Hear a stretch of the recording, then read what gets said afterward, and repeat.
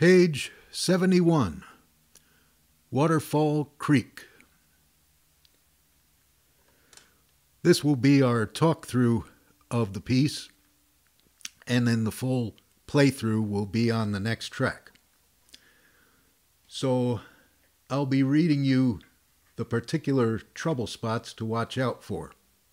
So we're going to start by jumping to measure 5 and 6. This area features a new picking pattern often found in classical banjo. This was popular between 1880 and 1930. It still exists today, but its popularity was much bigger in those years. Anyway, regarding that aside, the pattern begins on the 5th note of measure 5. So that would be to say, measure 5 starts off with a high E minor chord, looks like an A minor shape at frets 8 and 9. So while holding down that chord, string-wise, if you look at the tablature in measure 5, you're picking 1st string, 3rd string, 2nd string, 1st string. The next chord in measure 5 is a bar D chord at 7th fret. That will begin by picking the 1st string with the index finger, and then 3rd, 2nd, 1st with thumb, index, middle. In measure 6, you move down to a C bar 5 chord. That is again starting with the index picking the 1st string, then 3 strings in a row, thumb, index, middle. One more, B minor, you pick the 1st string with your index, and then 3 strings in a row, thumb, index, middle. And once you get to measure 7, picking resumes to normal picking hand function. So, let me play through those two measures, measure 5 and 6.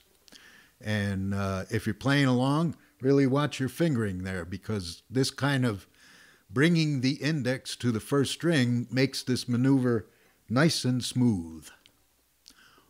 Here we go, measure 5 and 6. 1 and 2 and 3 and 4 and. Index, index, here, index, and that's the 1st note of measure 7. Let me do it a little quicker so you can get a feel for the smoothness of the operation. Measure 5 and 6 again. 1 and 2 and 3 and 4 and.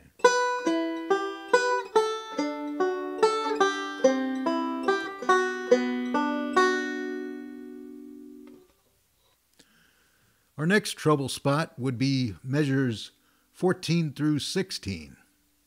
That's on the 2nd line of the B part. And what you need to watch out for in measures 14 through 16 is the fretting hand fingerings. So let's run over that. I'm going to start measure 14. I'll give a little count if you want to try playing along or follow with your eye. 1 and 2 and 3 and measure 14. Index, middle, bar with ring, pinky, form a C chord, add your ring finger there, then middle goes down to 2nd string 5th fret, index on 3rd string 5th fret, open 1st string, then pinky grabs the 1st string 12th fret, you fret the 5th string with your thumb at 10, and then index at 1st string 9, middle at 2nd string 10, open 5th, jump down to 1st string 4th fret with your index finger. Woohoo! That's a series of fingerings that could make your life quite complicated. Okay, let me play the entire line from measure 13. I won't say anything, but really concentrate on those fretting hand fingerings. Measure 13 now, to the end of the line.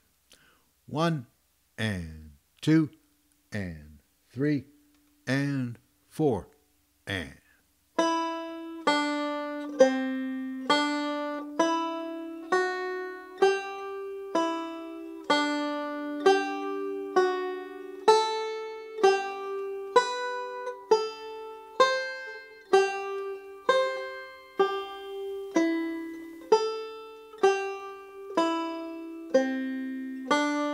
Rest.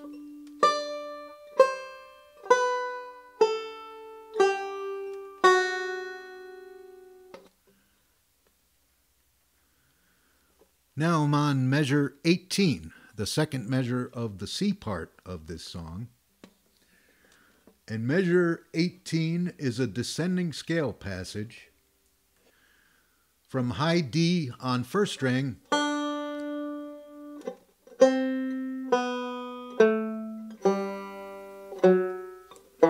down to low E on the fourth string. Let me play that whole measure for you with a count off. Watch your picking hand fingerings this time. 1 and 2 and measure 18, 4 and.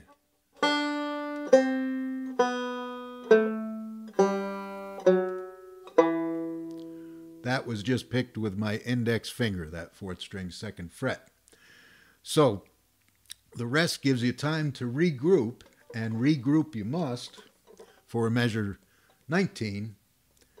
The second note of measure 19 requires your picking hand middle finger right there to come inside to the second string, and then your index will pick the third string 5th fret, thumb picks the fourth string 7th fret, and then from that point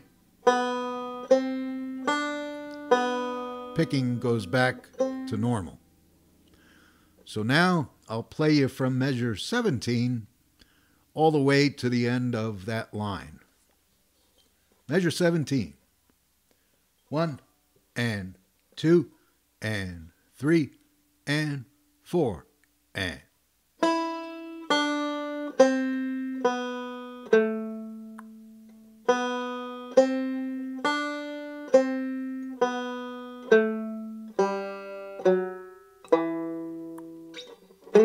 Middle.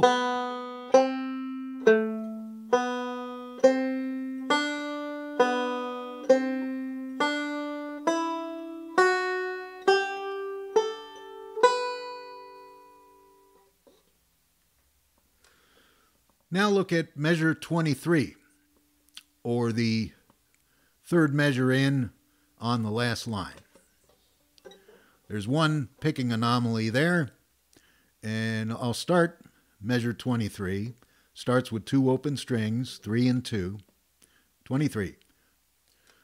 1 and 2 and 3 and 4 and. Right there, thumb picks the open second string. From there, things turn back to normal. Let me count that measure one more time. 1 and 2 and 3 and 4 and.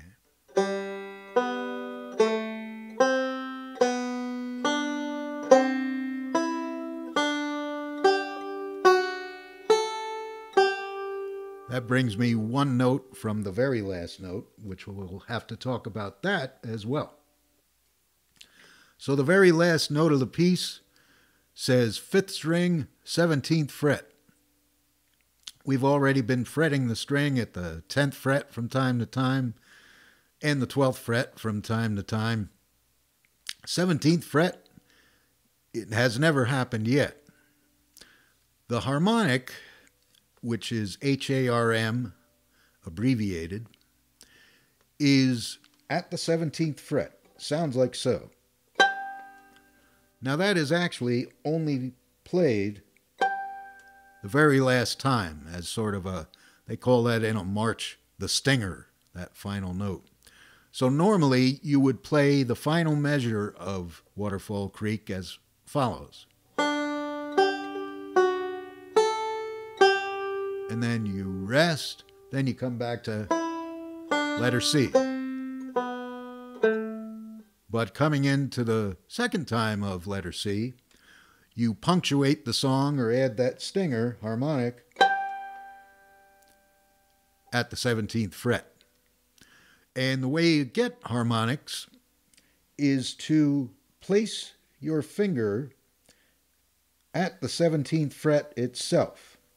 That is to say, you're no longer between those fret wires like you would normally fret that note.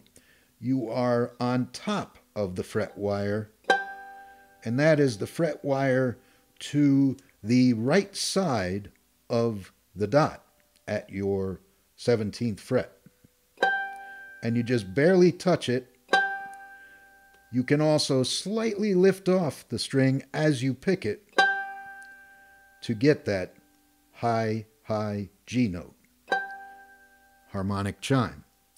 There are, of course, other places you can get strong harmonics, probably stronger than that one. So that wasn't the best place in the world to start you on harmonics. So let me go to the 12th fret. And when I'm talking about the 12th fret, I'm talking about the 12th fret wire itself, not between the frets. If you try touching those strings between the frets,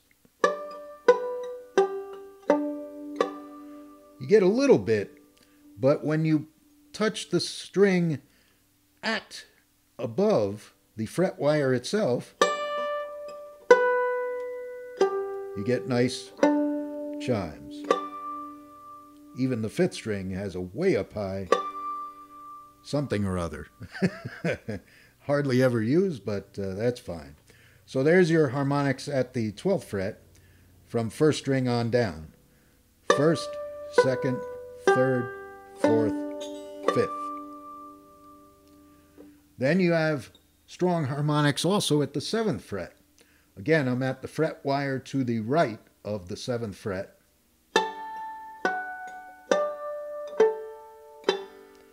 5th string really makes no noise there, so it's really just 1st, 2nd, 3rd, and 4th. Then if you want a real challenge, go to your 5th fret and you get some really high harmonics, a full octave above your high G right there. Actually, it's the same pitch as your high G at the 1st string 17th fret.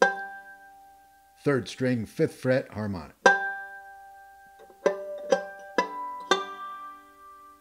1st, 2nd, 3rd, 4th. They're nice when you do a pluck on 3 strings at the 12th fret. Just holding that finger slightly over the 12th fret. And then 7th fret. And the 5th fret. That's the hardest one to get.